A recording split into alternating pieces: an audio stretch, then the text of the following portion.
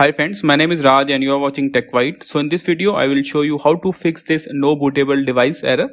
I am using a Acer laptop and when I am trying to open my laptop, I am getting this error every time, no bootable device. So in this video, I will show you how to fix this error.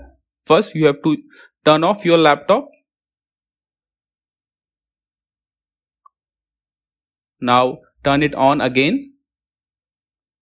Now press F2 to open the BIOS option.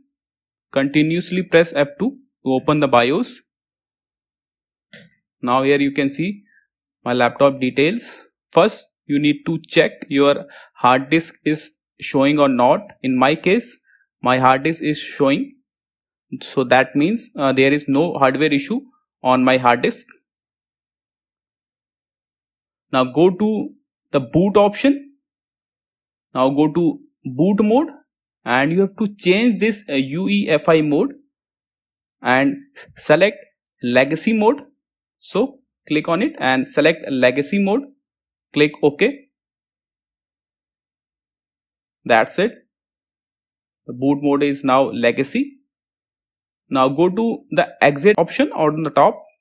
Now choose exit save changes. Click on it. Press enter. And your laptop will restart after changing the settings. And here you can see window is now loading properly. So first you have to open your BIOS and make sure your hard disk is showing on your BIOS. After that you have to change the UEFI mode to legacy mode and then save all the changes. It will fix your no boot device error. Window is now loading properly.